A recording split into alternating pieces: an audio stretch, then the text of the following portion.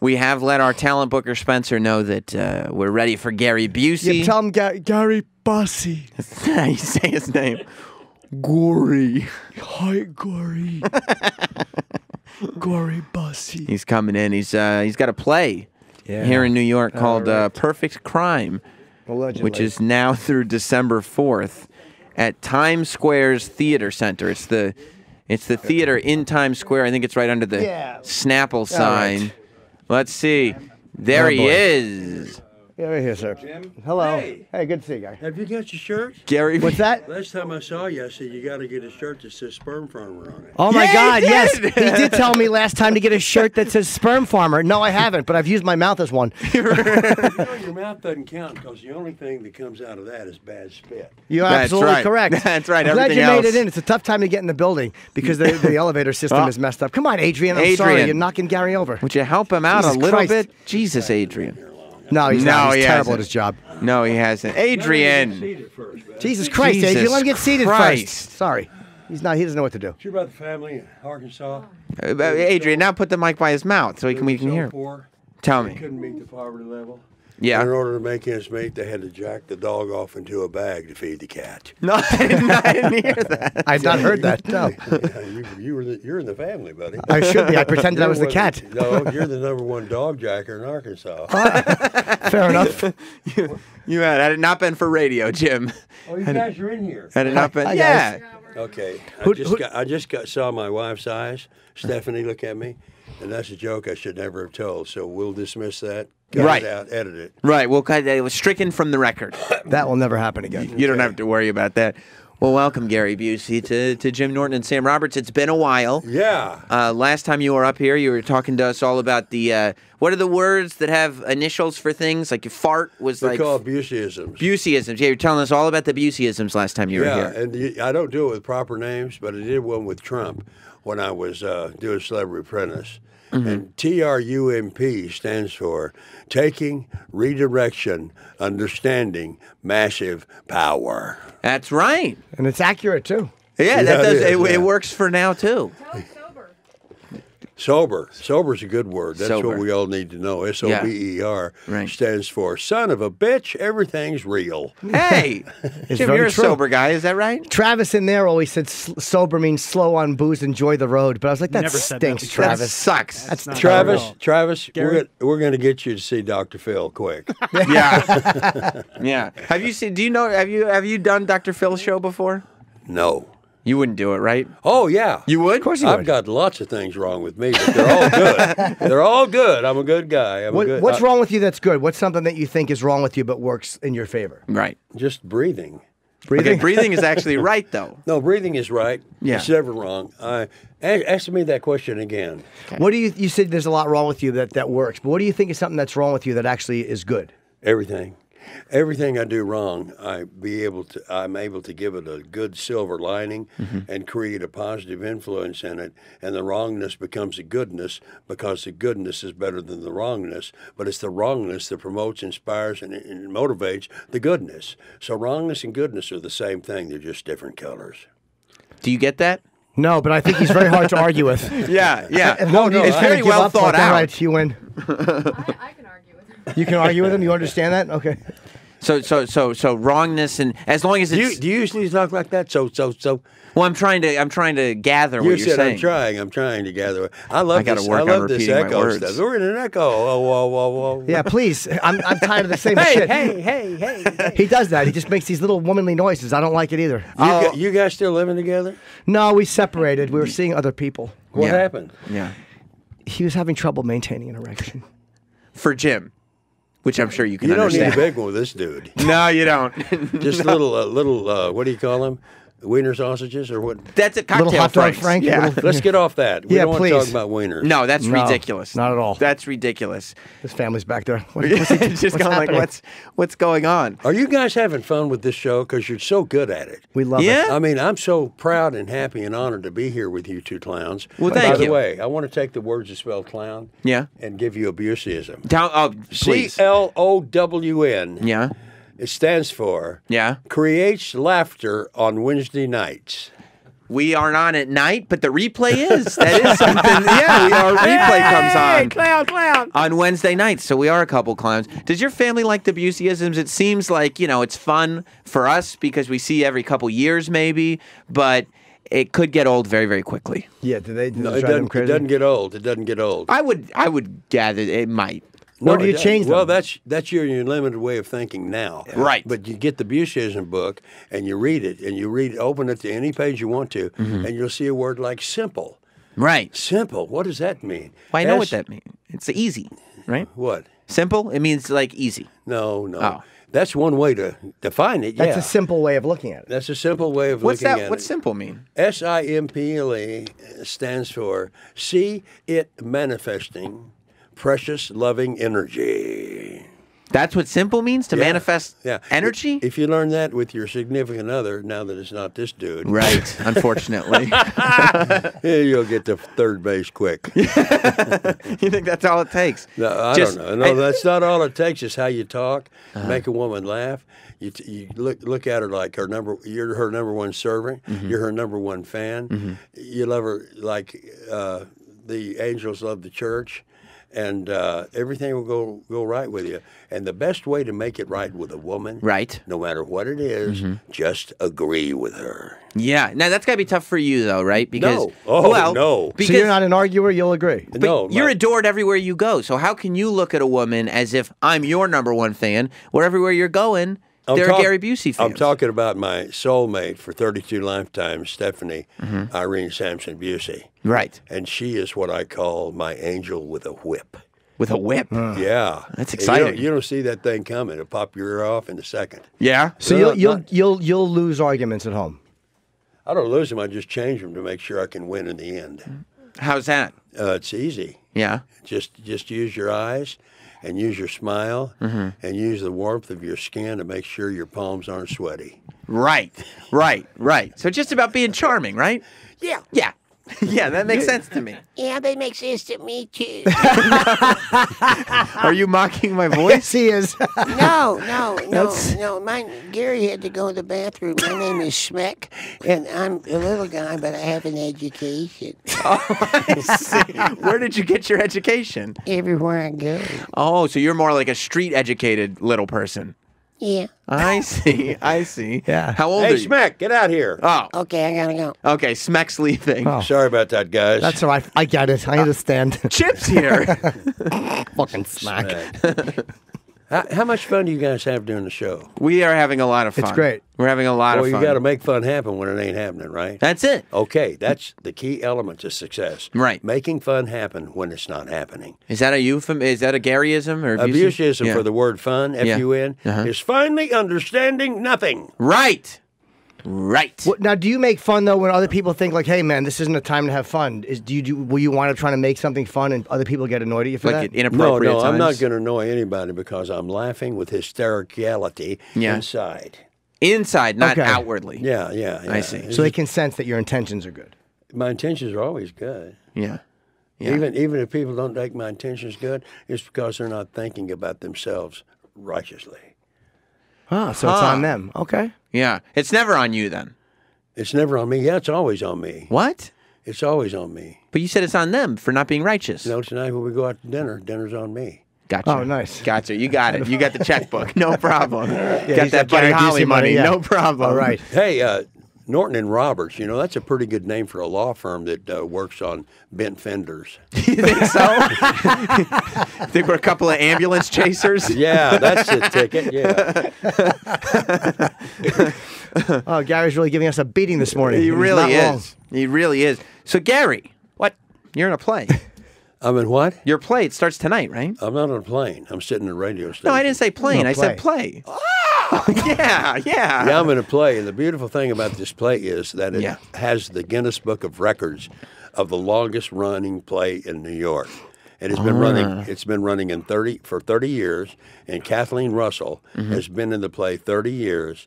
And I'm a brand new guy in the play. But I started out in my younger years doing plays. So I love them. I know them, and it's just so much fun to do. When you go into a play that has that much history, you worry about fucking it up at all? No. If you worry, whatever you worry about is going to happen. Because the word worry WORRY stands for Working on Ridiculous Routines Yearly. I see, and you don't do that. No, there's no time for that. No. So you don't panic that you're gonna. Is it hard to do in front of a live audience after all these years of just doing films? No, that's better, man, because You you got the live audience out there feeding off your energy, you're feeding off them, and it's just like a spiral swirl of amplification in every direction your artistic being can make it. You seem to have a good memory, though. Like, for you to remember the sperm farmer shirt, I didn't remember that. So you seem to have like a pretty good really recall good ability. So for you, dialogue must not be a problem. Are you aware that you did have a traumatic brain injury? No, You didn't know that, I didn't know did that. you? No. No, it happened in the 60s. What happened? You were on a tricycle. You fell off your tricycle in the 60s. You know what? He fell off his tricycle into a fire hydrant. No, it was the 70s, and I fell off my tricycle onto a dick. You know, that got a little blue, didn't it? you know what's funny about you guys? What? Nobody hears the punchline of your joke, but you guys are laughing like farm animals. We're having a good time. Yeah. Yeah, there you go. Yeah, that's the point. As Well, long you as- can't have a good time, get out. We're having Right. fun. Right. As long as we're finally understanding nothing, we're good. That's all that matters. You know what that's- that is? Yeah, Fun. No, it's fun. That's it. It's beautiful to be alive. It's beautiful to be breathing. It's beautiful to be loving. It's beautiful to have things to do to motivate and inspire others. It's beautiful to have life. It's beautiful to have love. It's beautiful to be you, because you are the best friend you're going to have. And that's why we're here. We're here to learn the truth of ourselves, Right. accept it, Right. love it. And when you know the truth of yourself, you can simply relax and know everything coming to you is their truth, and it's not to be judged or hampered or hit with a bat. Now, have you always been your own best friend, or were there times where I tend to be my worst enemy sometimes too? So were you at one point like, hey, I'm my worst enemy, Right. and now that you're doing better, it's like now I'm my best friend? Well, what happens when you've had a traumatic brain injury like you and me? The tricycle accident. No, I got hit with a baseball. He might be right. Huh. No, well, that's what I am in the play. What? I'm a baseball bat killer. What do you mean? I'm an insane genius. Oh, you kill people with a baseball bat? No, that means I'm not acting. Everything's natural. Oh, boy. I'm an insane genius. And no, I don't use a baseball bat. I make mine look like accidents. Oh. So when you had your brain injury, how long did it take you to kind of? I saw a documentary on that where some guys never get better. Yeah. And what happened when you started getting better? What was it that first started to come back for you? Like when your brain started to heal. Well, I had to spend 2.5 months in Daniel Freeman Hospital, and I had to learn how to walk and talk and eat and dress myself. And the doctor said, Gary, tell us when you're ready to go home. And I said one time, I'm ready to go home. And they said, why? When I put my shoes under the bed, I can smell them. I said, great, Gary, keep working on it. I know I'm ready to go home now. Why is that? Well, because the hospital is at the end of the runways, and the jets won't land because they'll kill us. That's why all you hear is jets. Well, from 5 p.m. to 11 p.m., Daniel Freeman's right under the flight path of LAX, and that's all you heard were jets. And they said, Gary, keep working on it. But I got out 2.5 months early. I got out after 2.5 months. And I went home and started over again. Short-term memory I had to fight with. But all you people out there that are doing something that's concerning your computer, which sits on top of your neck, you must wear a helmet. You must wear a helmet when you're snow skiing, snowboarding, bicycling, rollerblading, skateboarding, motorcycles, and I even wear a helmet in the shower. You just in case. Just in case. You never get know that. when you might slip on the soap. And I get what you're saying about computer on your neck. You know what he's talking about, Jim? No, I don't have a computer on my neck. It's your brain. Oh, How do you like that? I like it. It's your brain. It's not only your brain, but it's Yeah. your 5 senses in your mind. Did you lose any of your senses, or did any of them change? No, they got more keen, more delicate, Really? more sensitive. Yeah, it's like, whoa. You go to the other side and come back, you know that there's so much strong life around you spiritually. And you don't have to be in a religion, but the spirituality is with you forever. So you find you're more perceptive now. Well, here's the deal. An organized religion, Yeah. they are built for people to be afraid of hell. Mm-hmm. Spirituality is for people who have been there. I'm in the second group. Did you see a Wow. white light or anything? Did you have any experience like that? Did I have what? Any white light experience? No white light experience. I was there and surrounded by balls that were about as big as volleyballs moving all around me, amber, magenta, white, gold. And I was about a foot and a half long and a quarter of an inch wide, and that's your soul. And your soul is housed in the column of your spine. Hey! I knew I could wake you up. Yeah, He Travis just wasn't paying attention, was he? No, he wasn't. And I heard column of my spine. And I was floating in spiritual space with these balls all around me. And 3 of them came up to me. The one on the left was Abalone, mother of pearl. Right. And that spoke to me in an androgynous voice, telling me where I was going and what I needed to do, and I could come with them now and return to my body. Did it sound like that little guy Skep or whatever his name was? No, it didn't sound like me. Get away from here, Smack. Who is Smack? Smack. Not Smack. Smack. Smack. Smack. Oh, It's S-M-A-K.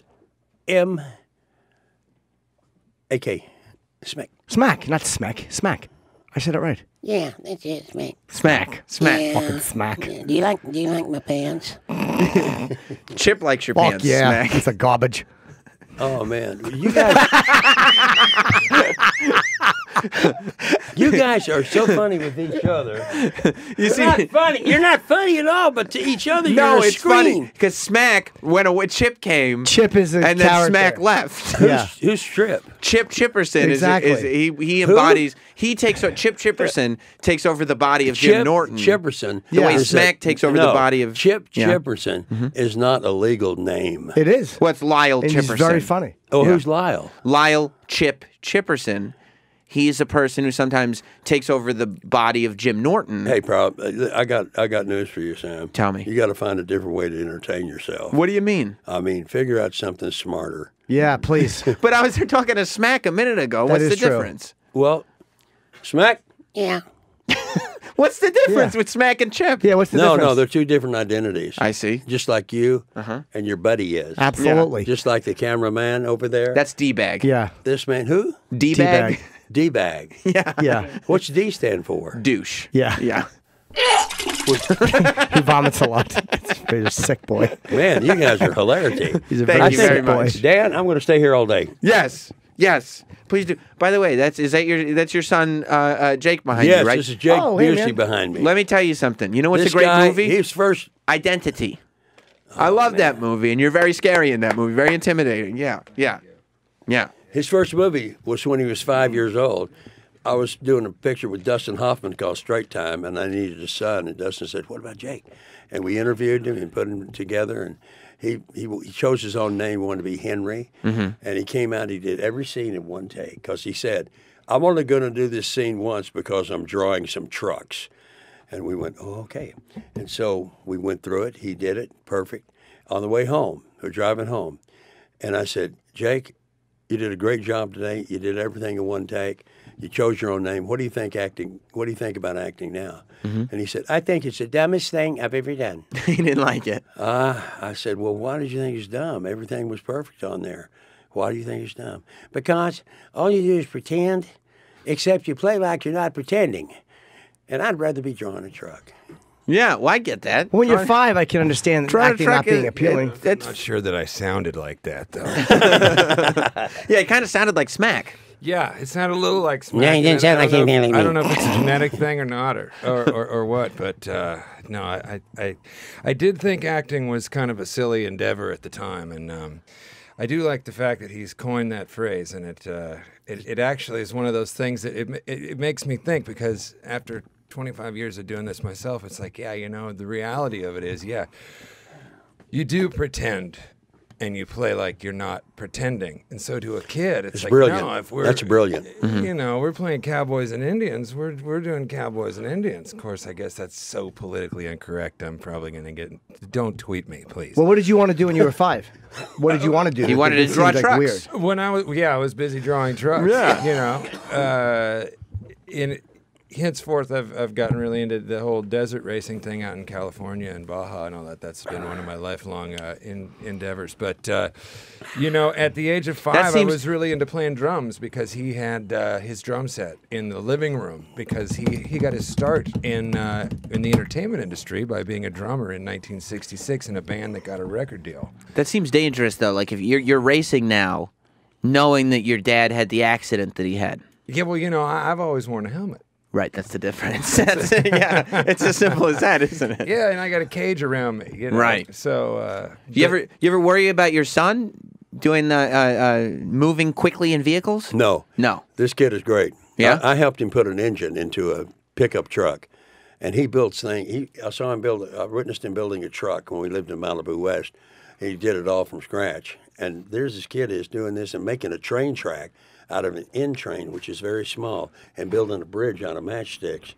Just detail. I just walk by and go, hey, that's good. I wasn't with my son as I should have been in my heart.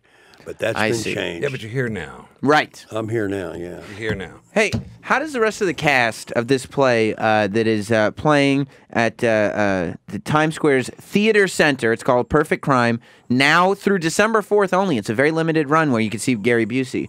But how does the rest of the cast deal with you? Because, I don't want you to take this the wrong way, but you're a bit of a handful.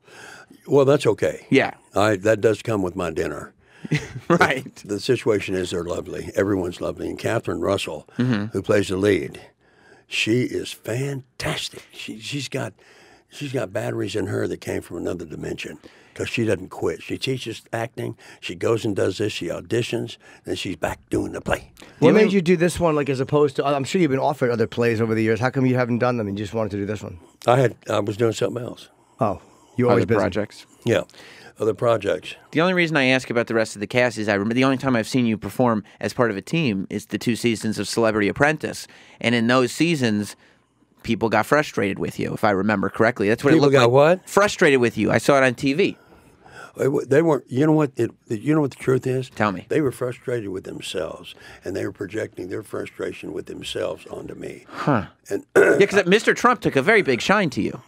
yeah, He liked you. yeah. Now Donald would write my name down at the top of the list when it came to the Celebrity Apprentice. And Celebrity Apprentice All Stars, I was on the team that won with Trace Atkins. Right. What did he like so much about you? Who? Trump. What do you think he liked about you so much? I don't know. He's right there in the boardroom. He'd call me a genius or a brilliant mind. Don't know where he's coming from. And there's a common thing between me and Donald, and it's just a frequency, that we have together. And it works. It works great. And I'm very happy to have done that. I got to tell you one of the most hilarious things that happened to me that last year, I have a daughter that's 4 years old, and we took her to a new preschool last year. So My granddaughter. She would have been 3. And so, you're meeting the parents, the other kids, and I see these other 2 parents, and one of them is this tall, beautiful blonde woman, and then her husband is this guy that's got a big, long, gray goatee and tattoos all over his arms, and so she says to me, she goes, you're Jake, right? Your dad's Gary, right? And this is, of course, when Celebrity Apprentice is going on. And I said, yeah, my dad's Gary, and she said, You said Gary? Yeah, you. And That is your name. and she said, my dad's Meatloaf. And right there, I was like, that's cool, all right, and we both had a big laugh because, it was sort of like one of those moments of, our crazy dads fighting over a shopping basket with some paints, Yeah. And there we were with our kids, and they were playing together, so it was interesting. What do you great. think's the biggest misinterpretation people have about your father? I think the biggest misinterpretation, and I even get flack for it, like my agent will tell me, yeah, the casting people don't want to see you because you're crazy. What do you mean I'm crazy? Well, they've seen your dad, but that's not me. And I think the misconception about him is that he's this crazy sort of volatile, wild, unpredictable person. I think Out of rhythm. I think that one of the things that they don't understand is that he's probably one of the biggest-hearted, kind-hearted, most generous people, and extremely sensitive and extremely intuitive, and probably one of the most brilliant people that I've ever met. And that's one thing that doesn't really go down. So you think the reputation for being crazy is unfairly kind of surpassed the reputation of being a great actor and a good person? Well, as Hillary Clinton said, there's a personal side and there's a public side. And You think that's true, Gary? Are you that brilliant? Let him finish. Yep. and my grandfather, his dad was a Navy CB, an engineer. He was an extremely bright man. He was an architect and on the genius level. level of IQ, and I think that there's a genetic thing, and Dad's not far off from that. Yeah. And yeah, he had a motorcycle accident, and that does make him a little short-tempered, and it does, you know, he needs a little Not anymore, bit not anymore, not anymore. Sometimes you get angry though. No, But I think it's a frustration. It's something that... Tell me about your neurofeedback. What's the neurofeedback? Yeah, neurofeedback. Neurofeedback. I go see a girl named Shirley. Stephanie and I do, and she puts 4 little round things like batteries on your skull, and then you watch a video, and she has a machine watching your brain waves, and she is. It's like looking at your brain waves go and how you think, and I'm great. I'm even. What? She said it's You correcting. got to it. get up here. It's correcting your brainwaves? I don't know. And I think there's a combination too that also is not really publicized, and that is Dad was. I think he really would have benefited. What really would have served him well is if he had started doing Broadway plays 30 years ago, because one thing that he thrives on is the interaction with other people. Right. Loves the audience. And he loves the audience, and yet in the film industry, when you're working on a film, you've got like 4 people around the camera, you know, a couple actors, camera guy, director, and that's about it. And you do the scene, they go, cut, it's in the can, okay, let's go on the other one. And then it's quiet. And there's none of this. And so Right, but you like that. Right, he loves Who that. doesn't? So Right, he- I love it. He spent. You've never heard it. The better That's part true. of the '80s. Conceptually, I love it. Exactly. Right. Okay. So Go he ahead. spent the better part of the '80s in the '90s running around to local rock clubs, playing music, and really thriving on the crowd and the people and the interaction Yeah. there. And had he just done Broadway 20 years ago, I think it really would have served him well. So this is going to be a fantastic endeavor, and that's why I came to see opening Would night. Broadway have been harder back then, though? If the Yeah, if you the know- lifestyle wasn't as healthy as it is now, would Broadway have been harder to do with the drinking and the drugs? And it might have been a harder thing to Might have memorize the been more lines. fun. It wasn't drinking. Non-alcoholic. It Oh, was- okay. My drug of choice was a C note. Okay. And I mean the $100 bill and what starts with C. Sure. And I deed on that May the 3rd, 1995, and couldn't figure out why I was doing that. I was dancing with the devil. And the situation is, when you dance with the devil, don't let him lead. You do the leading of the dancing, and the minute the song's over, maybe 2 beats before the song's over, remove yourself from the dancing ring with the devil. Right. Makes sense. And Makes sense. you said they're doing the thing with getting angry. Is it harder not to get angry with the brain injury? Does that cause you to fire off quickly? And What? Then, What? What? Gary never gets angry. He Well, just, what he's was impulsive. impulsive? He Okay. has no problem with anger at all. So how do you like control the impulsiveness? Like, Oh, what it's happens? easy. It's easy. Where I am now at 72 years old, going through what I've gone through, having this beautiful firstborn son, Jake, and having the new son, Luke, who's 6 years old, and having my daughter, Electra, I have a strong family around me with nothing but love. It's like living with angels. And the situation with losing my temper comes from anger. I'm going to take the letters to spell anger and Yeah. give you a Buseyism.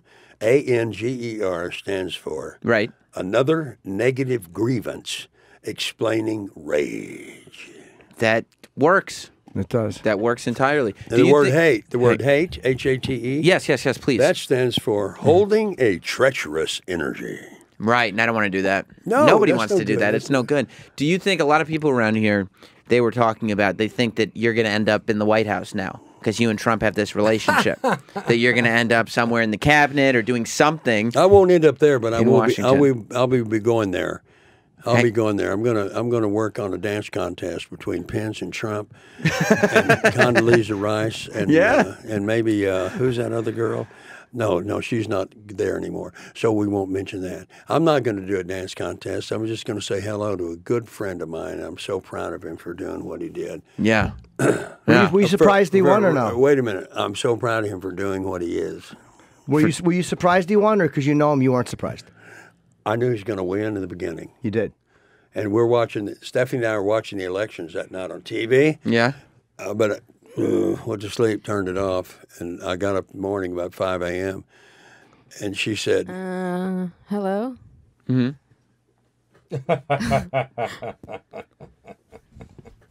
not going to say what I she don't said? like when people quote me.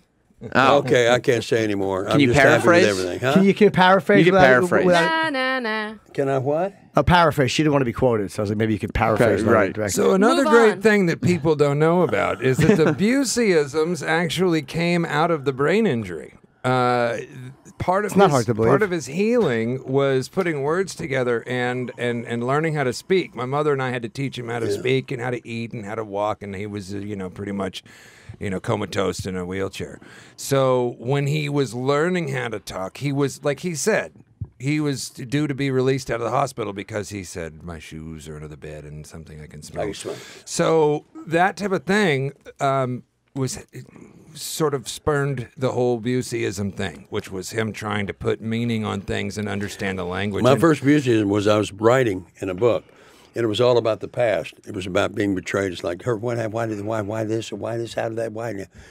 And I realized, man, you're talking about the past.